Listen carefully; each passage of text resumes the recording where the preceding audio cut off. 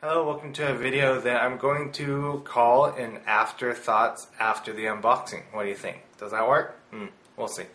So it's going to be pretty much like the video that I did before this, and we did an unboxing video, and thank you everyone for those comments and everything. It just really means a lot, and I'm glad that it was entertaining for you guys because I really don't write any of this stuff down or plan any of this, so it's kind of, as you know, if you do these videos, you just start doing the camera and then you have what you have. So this is also going to be a way of doing my version of shoutouts as well without actually giving shoutouts. But if you know your comment or you go to the video and you see the comments, then you'll know who I'm talking about. But that way, if you're not comfortable with your comment or are comfortable with me naming you, you can always go back and take it off if you need to. But anyway, so gonna show the figures off as best as I can. Still working on the lighting and everything. Just need stronger light bulbs or something, I think. But that right there is the Cobra Infantry Viper, and the damage is mostly right there on this one, and then right there. And we'll get into that more later in the video, but so there's that. And then there's the second one. And same thing with him. He's got a crease along here. But cool thing is he is an army builder. I'm not 100% sold on those arm guards, and I don't know why that is. But I think out of all the Cobra Vipers that they've made, this is the best one. And yeah. So, and then we have Snake Eyes right here.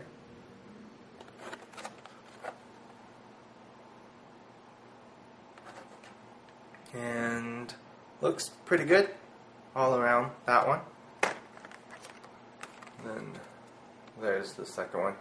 I still haven't gone through and seen which ones have the best paint applications and all that kind of stuff, but this one doesn't have any damage on it.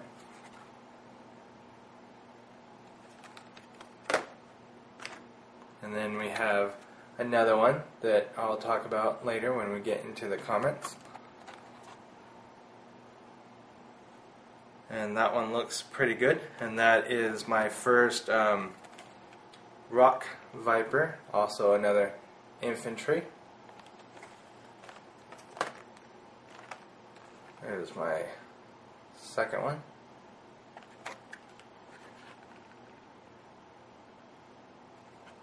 And he looks like if I do end up opening him, he'll be the one that I open because there's the damage right there. And then this one I'm really, I don't really have any connection to him, so I'm really hesitant of opening him, and I don't really get too much excitement out of him, but it's mostly because of all the other figures in all the waves. He seems to be the one that gets the least amount of equipment, but I guess it kind of makes sense because he is Crazy Legs the Assault Trooper, and he doesn't come with one, but the idea is that he's parachuting out of a plane, so that's why he's in that position. So that one looks pretty good. Maybe a little bit of damage right there. And here's the second one.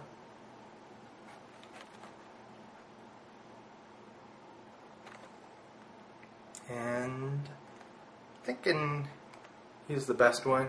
Again, just looking at the corners. Haven't really looked at all the creases that some of the previous figures from the other wave had. And then we have the Iron Grenadier.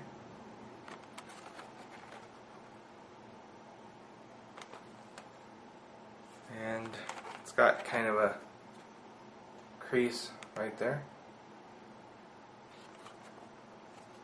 But again, if I do end up opening him, that's okay because that one will be the one that I open. All lined up except for this guy right here. So here's the second Iron Grenadier. And I say Grenadier, but I think it's Grenadier. Grenadier is how I think you really say that. I think Iron Grenadier sounds better. So either way, you guys know who I'm talking about. So there's the bend right there. But I guess Grenadier does sound like grenade, right? So then we have the Crocmaster right here. And we'll get into him in the comments as well. And his crease is right there. And again, it's all because Hasbro doesn't ship these in a box within a box, in my opinion, or do any like bubble wrap or anything like that. And the reason I'm sure is because to save you and them, or mostly them, money. And there's the damage. But if you've ever called Hasbro and had an issue with it, pretty much their whole argument is that as long as the toy is in good condition, no broken pieces, not missing anything, in their opinion, they've given you what they make. They make toys, and as long as the toy is okay, that's all that matters. But sometimes you get some collector things with some damage, and I'm not talking about these. You know, I'm talking about actual items that are like special edition and blah blah blah blah blah. And so it's like, well, if it's that special, then treat it like it's special. So let's get into those comments. So again, I will in the future name you when you give me the okay after this video is up to, okay, you know, mention you in my videos. So the first one is so super great, and if you go check him out, you know, he's more of like almost an independent movie maker in my opinion. So definitely go check him out. And there's another one being how nice the unboxing was, or how cool the unboxing was. And we talked about how the bent cards are happening, and that's sad, you know. But hopefully these will hit stores and you'll be able to find better cards. Then we have, I'm glad you guys understood my kind of joke there with the whole fingers thing. Then of course this one is from my best friend Dave, one of 3 Knights. So definitely really cool. He says that he doesn't want to get the new Viper, but I would actually suggest that if you want to, that you really do, because one of the issues that they had when the Viper came out was his hands were molded in a certain position, and it looked good while he was holding the gun, but not when he's just standing there. So I think that's a good reason to get another one if you already have previously released ones. I'm not sure about the Hall of Fame one, because that one I don't own. Then it says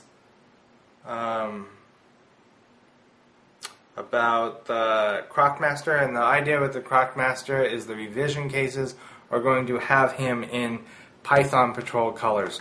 So instead of being yellow and black, he will be, I believe, red and black, if I'm not mistaken. But the Python Patrol colors is what he's going to be in, and I'm not really sure if I'm sold on that figure, but I'm sure that will look more interesting maybe than this one, even though I don't remember what Crocmaster looked like before when he was released for the 25th anniversary line.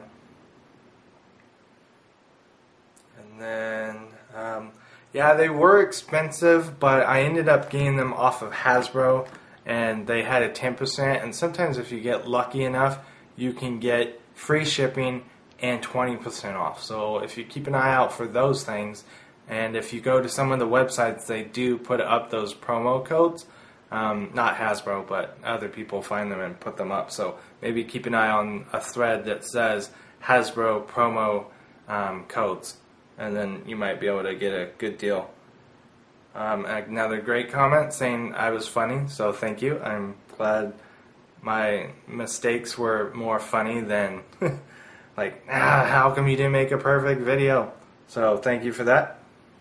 Then there's another comment about how much do you think the army building, works with the Rock Viper.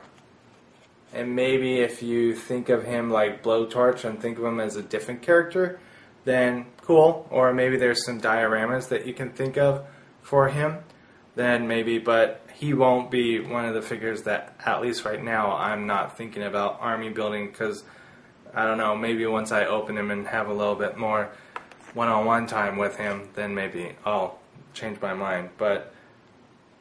And then there's another one that says, great unboxing, so thank you very much for that. It says other things, but we'll get into that later. Talked about the Crockmaster issue. Snake Eyes I do understand, but he does come with some cool new weapons, and those helmets are really great to have. So I'm okay with this new Snake Eyes. Definitely great that other people are excited about August and what we get in August. And then there's a question about, did I pre-order the Sky Striker? And no, I haven't. And again, that's kind of a money thing. Maybe if HasbroToyShop.com has a good deal again, maybe I'll get it off there.